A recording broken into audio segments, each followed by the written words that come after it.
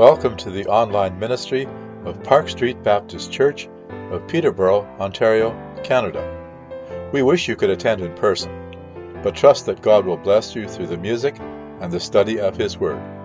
Thank you for joining us.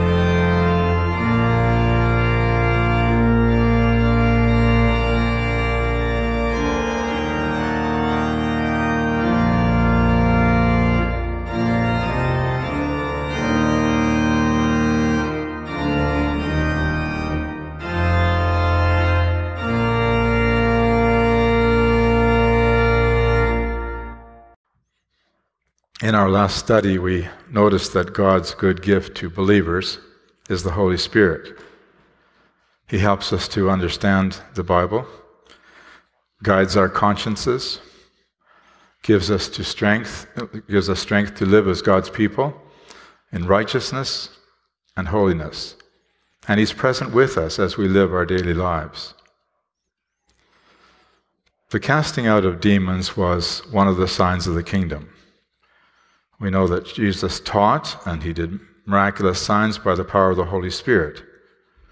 But we begin with the source of Jesus' power being called into question. Now He was casting out a demon that was mute. When the demon had gone out, the mute man spoke, and the people marveled. But some of them said, "He casts out demons by Beelzebul, the prince of demons." While others, to test Him, kept seeking from Him a sign from heaven. Notice that there were three reactions to this casting out of this demon. The first reaction was that the people marveled. Now, marveling is a good thing. It's that initial amazement that makes us stop and think, what's going on here? But when Jesus was doing miracles, the purpose was so that they would stop and think, this must be the Son of God.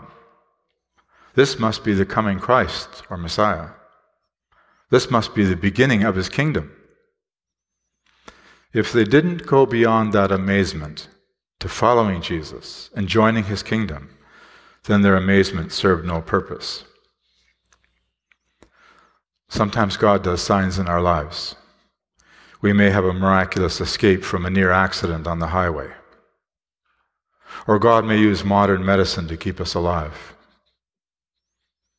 Or God may supply our practical needs in a miraculous way, and we're amazed. We marvel at what God has done for us. But too often we don't stop to think, why? Why did God do that for us? And we walk away and forget about the sign that we've received from God, and it serves no purpose in our lives. Some of the people thought it was miraculous, but put it down to the power of Beelzebul. Beelzebul is used here as another name for Satan. They were accusing Jesus of being in league with Satan. Whenever we see something that seems supernatural, it falls into one of three categories. It may be natural, not supernatural. I remember in high school pouring lead nitrate solution into potassium iodide solution. Both are clear liquids, but when poured together, the result is a bright yellow precipitate. That's natural, even though it looks like a miracle. Fake healings aren't supernatural either. I was once told of a woman confined to a wheelchair after a car accident until her insurance settlement came through, and then she claimed that God miraculously healed her. Or it may be from Satan. In other words, it may be supernatural, but not from the power of God. In Luke chapter 8, verse 29, we learned about a demonized man who was so strong that he could break chains and shackles. That wasn't natural, and it wasn't God's power. And of course, it may be from God. In other words, it may have come about through God's power, like all the healings that we've been reading about in Luke's Gospel. I heard of a case that happened many years ago in the far north. Many people in this community had turned to Christ. They wanted to sing praises to God, but none of them could play music. One man picked up an accordion, prayed for God's help, and could suddenly play hymns. Notice that these people didn't accuse Jesus of having faked a healing. They understood that a demon really had been cast out of the man. Instead, they attributed Jesus' power to Satan. They accused Jesus of working with Satan. This is a serious accusation. If they were right, then they could dismiss his teaching, since they wouldn't want to pay attention to God's enemy. And they could also feel justified when they shouted out to Pilate to crucify him. And I'm sure that some of these people did just that. There are Christians who believe that all signs and wonders ended at the time of the apostles. Logically, that means that all apparent signs and wonders now are either fake or from Satan. It's a serious accusation, and I believe it's going too far. If there is even one sign or wonder done by the power of the Holy Spirit, it would be wrong to falsely describe it as fake or demonic. On the other hand, it's very serious for a preacher to claim that an apparent miracle is done by the Holy Spirit, unless it is. When something that seems miraculous is happening, we need discernment. We dare not naively assume that everything apparently supernatural comes from God, nor should we dismiss it out of hand. We use Scripture to help us discern what's really happening and by whose power. Notice that the third group were questioning or testing Jesus about that very thing. They were demanding that Jesus prove who he claimed to be, the Son of God and the Christ, and prove that he wasn't in league with the devil by giving them a sign from heaven. Now, we might think that they were practicing discernment. Not so. Their attitude was wrong. They were testing Jesus. If they'd wanted to believe Jesus, if they were really seeking a sign from heaven, they would have believed the signs that Jesus had been doing already. Wherever he went, he had healed people and cast out demons. These were two signs that he did regularly, as we've seen. And not only did Jesus do those signs, he sent out the 12 and then the 72 to do the same. So the group that was testing him had already been given many signs from heaven. And so had the group that accused him of being in league with Satan. But he, knowing their thoughts, said to them, "Every kingdom divided against itself is laid waste, and a divided household falls. And if Satan also is divided against himself, how will his kingdom stand? For you say that I cast out demons by Beelzebul." Jesus pointed out, quite logically, that it made no sense to suggest that the demons were being thrown out by the power of the prince of demons. Satan would not be fighting against himself. "And if I cast out demons by Beelzebul, by whom do your sons cast them out? Therefore they will be your judges. But if it is by the finger of God that I cast out demons, then the kingdom of God has come upon you." Jesus reminded them that some of their sons were casting out demons. Now this morning I'm not going to discuss the question of how these men were casting out demons, nor about their success rate. But Jesus was asking them if they would accuse their own sons of casting out demons by Beelzebul.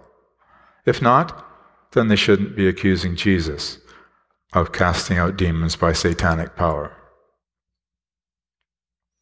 The people who had watched Jesus cast out the demons knew that he wasn't faking it.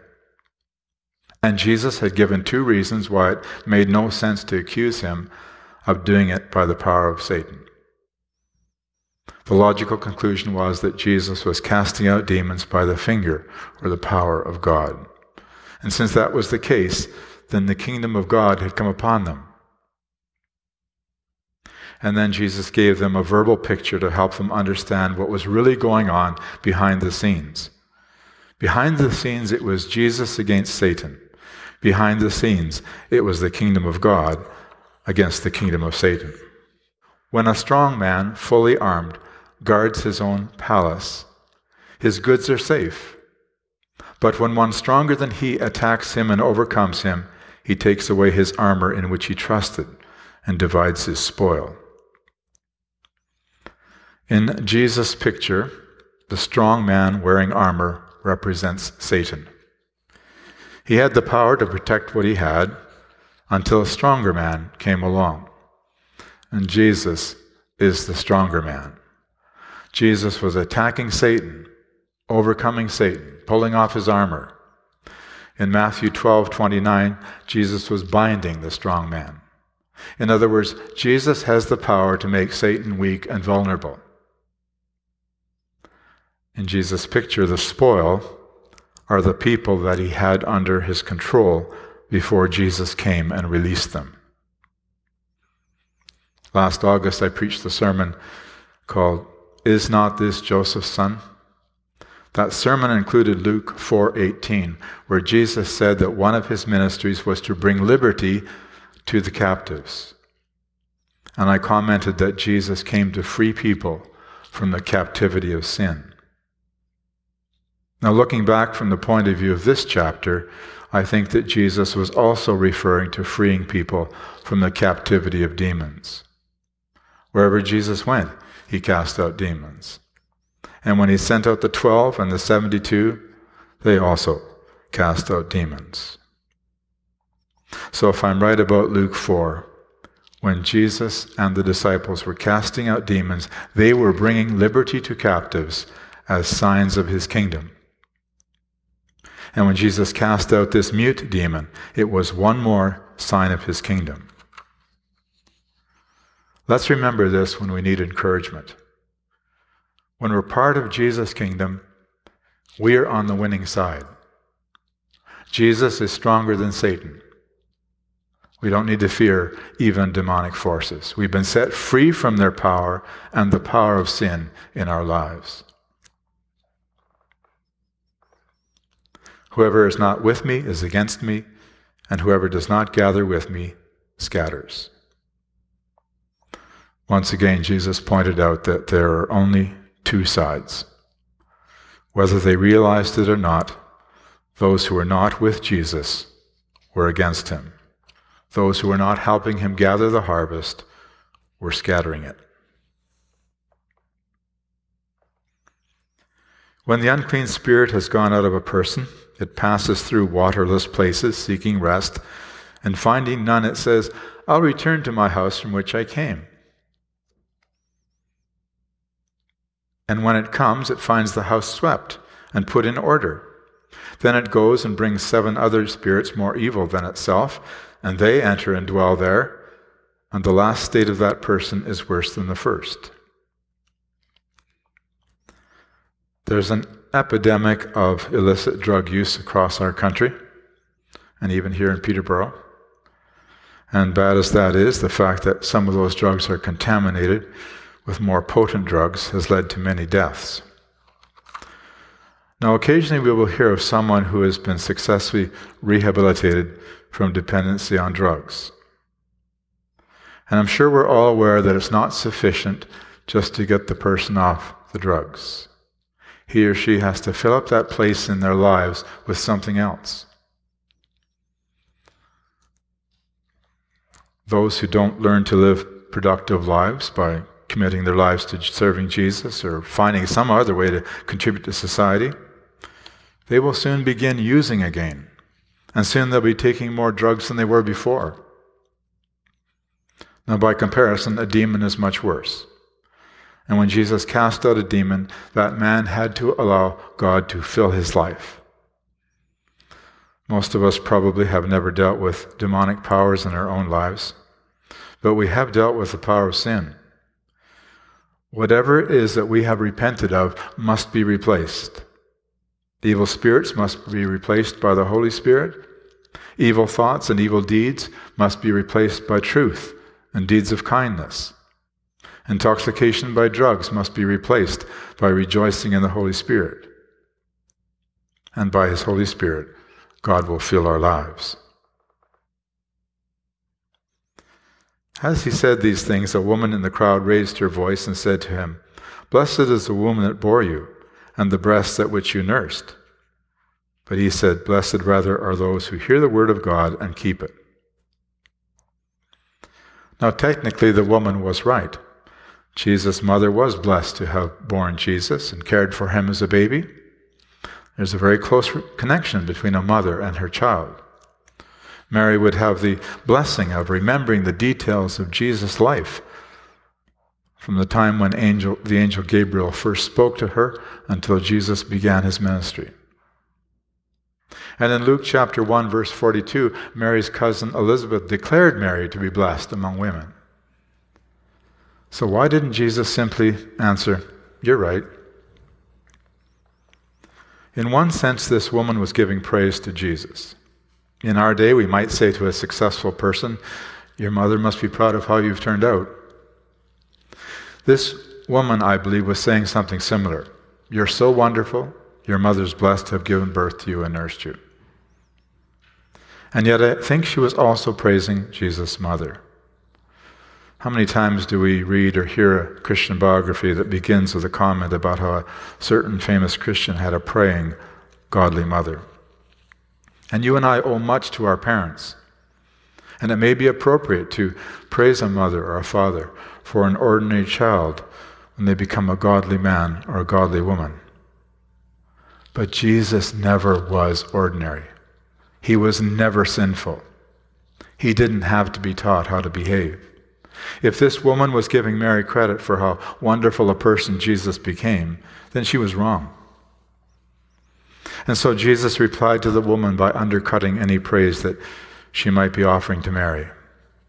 What was really praiseworthy is hearing and obeying God's words. Now, this seems that Jesus was implying that Mary didn't always hear God's word and keep it. And we do know that she wasn't perfect. At the time of the wedding in Cana, which we read about in John 2, Jesus rebuked her when she asked him to supply wine for the feast. So Mary was not a perfect person. She was not without sin. However, I don't think that was Jesus' point. In fact, we could take Mary as an example of one who did hear God's word when the angel Gabriel spoke to her, and she did obey. She bore God's Son, giving birth to him, cared for him. But we must never elevate Mary to a demigoddess. We must never pray to her. On the contrary, according to Philippians 4:6, we're to bring our requests to God. And according to John 14:14, we do so in Jesus' name, not in the name of Mary or any other person, no matter how godly they were. Mary was blessed for hearing and obeying God. But rather than leaving the focus on Mary, Jesus said that anyone who hears and obeys God is blessed. After this interlude with the woman who praised Mary, Luke continued with the signs of the kingdom. When the crowds were increasing, he began to say, "This generation is an evil generation.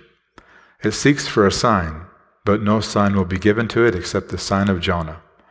For as Jonah became a sign to the people of Nineveh, so will the Son of Man be to this generation." Jesus was disappointed with the crowd. When he said this, he was talking about his own generation, about the people among whom he walked. They were seeking for a sign, but they were evil. The sick were being raised and the gospel of the kingdom was being preached, but they wanted something more. They probably wanted something spectacular, like a military victory against the Roman Empire. But God wasn't going to give them more signs, except for the sign of the prophet Jonah. What was Jesus referring to when he described Jonah as a sign to the people of Nineveh? Have you ever wondered why the people believed him? Nineveh was far from the sea, so the people wouldn't have heard about how a fish rescued him from drowning. I cannot prove this, but to me, if Jonah himself was the sign, then he must have looked like a sign. For a time, he would smell like he'd been inside of a fish, but I think the digestive juices of the fish would have shriveled and scarred his skin. And I've no doubt for a long time, maybe the rest of his life, he looked like death, like a man who'd been in a fish. Jesus would become a sign too. The fact that he was seen alive at all after the resurrection was a sign.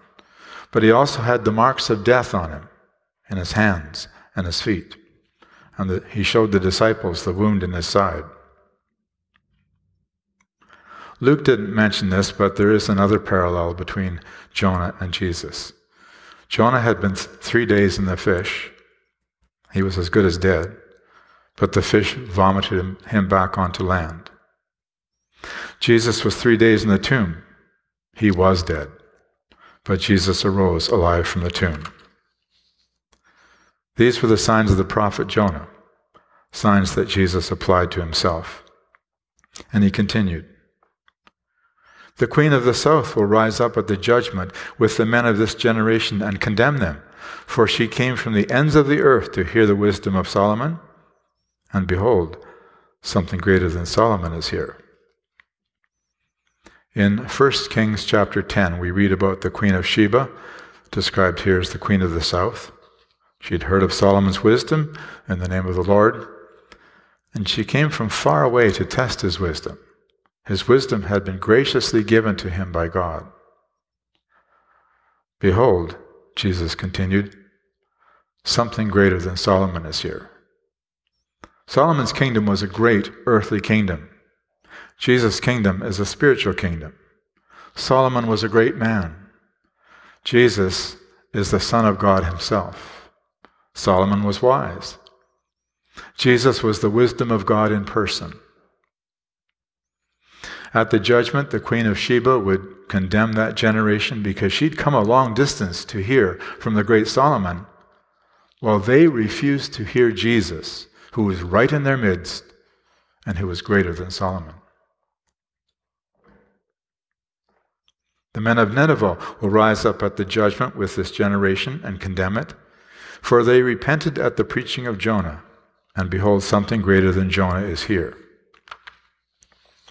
Returning to the subject of Jonah, Jesus said that the people of Nineveh would condemn that generation at the judgment. Oh, why? Because the Ninevites had repented at the preaching of Jonah. And yet that generation refused to repent at the preaching of Jesus himself. Jonah was a prophet, but Jesus is the Son of God. As we close this morning, let's add to these comparisons. Solomon was a king, a great and wise king. Jesus is the one greater than the great King Solomon. He is the king of the kingdom of God. From him we learn greater wisdom. Jonah preached that Nineveh would be destroyed for its wickedness, and the people of Nineveh repented and were saved from destruction. Jesus is the one greater than Jonah, who preached repentance from sin. Those who repent are saved from sin, and they're saved from perishing in hell. Since Jesus is greater than Jonah and greater than Solomon, his hearers must not ignore him. Do you remember our study in the letter of Hebrews? Hebrews begins by showing that Jesus is greater than all who came before him, greater even than the angels.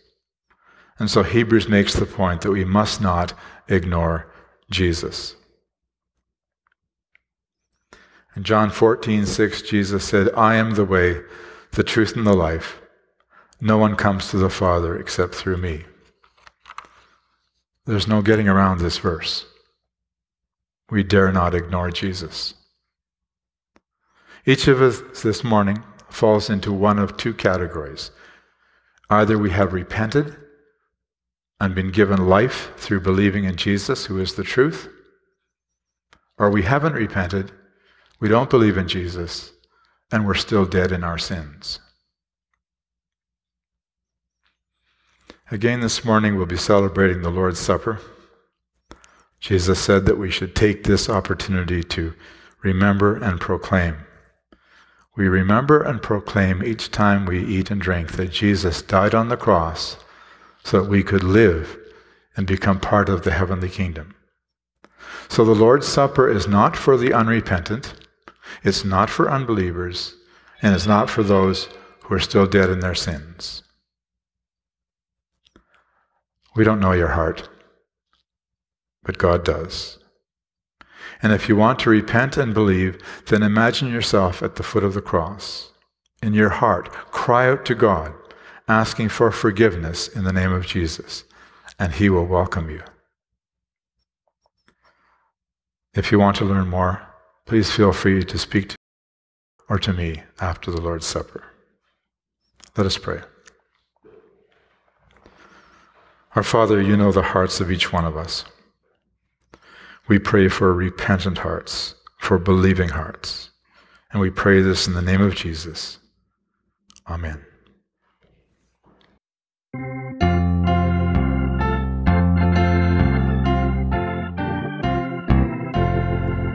I heard an old story, how a Savior came from glory, how he gave his life on Calvary to save a wretch like me.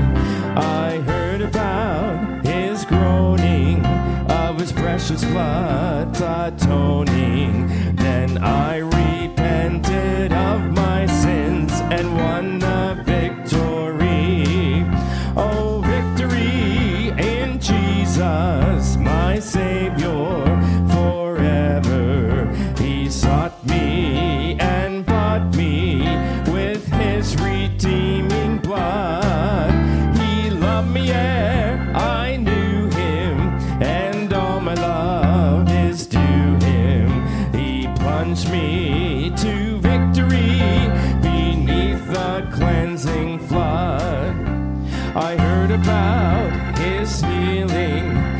his cleansing power, revealing how he made the lame to walk again and caused the blind to see.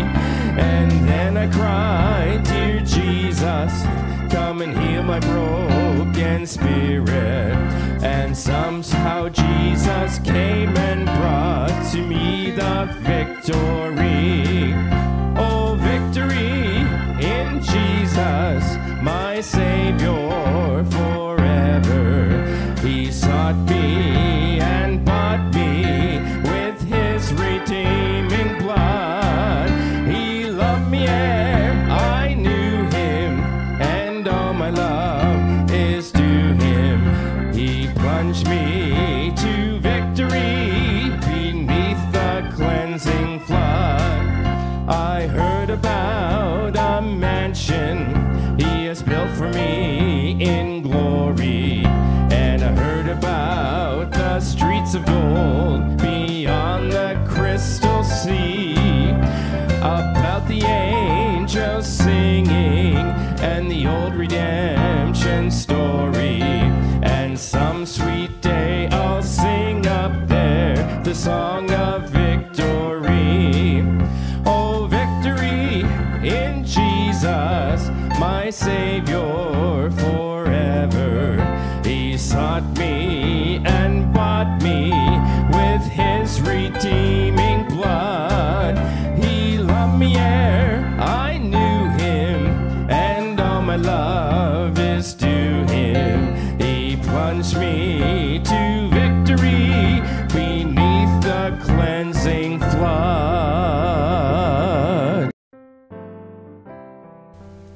This is Pastor David Richardson again. Thank you for listening to this YouTube version of our Sunday service.